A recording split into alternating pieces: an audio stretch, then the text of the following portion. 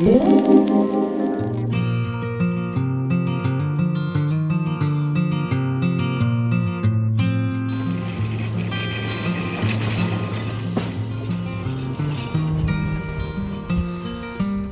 seen some experiments in the studio that show us how electricity works, and now we're out and about at one of Fort Collins' favorite locations. This is the home of Fort Collins Streetcar. This is Bernie car number 21, and I'm here with Roger Smith, who's one of the motormen. And before we talk about electricity, tell us a little bit about the history of this car.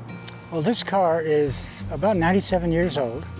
The city bought this car in 1918. So the city operated it until 1951. They charged 5 cents for a fare, which was not changed over the whole life of its car. Huh. But they began to lose money, and I think the bigger problem was they couldn't buy parts for it. So in 1951, they abandoned the system. They put this car in the park. We got it in 1977 and restored it, and the rest is history. Wow. Wow, so it's got an age, kind of an older history and a more recent history. It's got 2 lives. Yeah. It's 30 years into its 2nd life now. Well, that's fantastic. It's a rolling museum. It's owned by the city museum, and we run it for free as volunteers.